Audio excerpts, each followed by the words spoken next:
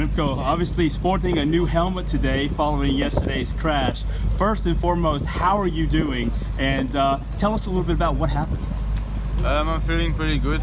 The doctor, he took good care of me, so I think I'm ready for a new racing day. And about the crash yesterday, I don't know what happened, but I think a guy of Cajarural crashed. That's what Tim told me.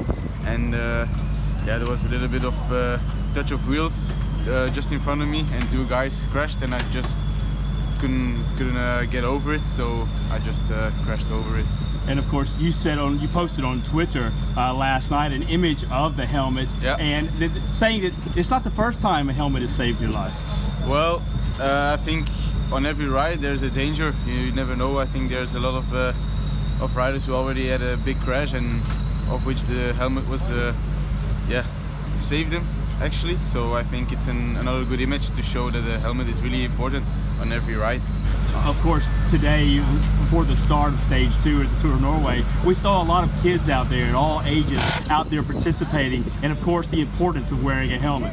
Yeah, sure, because you never know if there's a car coming, or you never know, you just fall over a little stone or something. You can always fall on your head, and if you fall on the head without a helmet, can have some really bad intentions after it.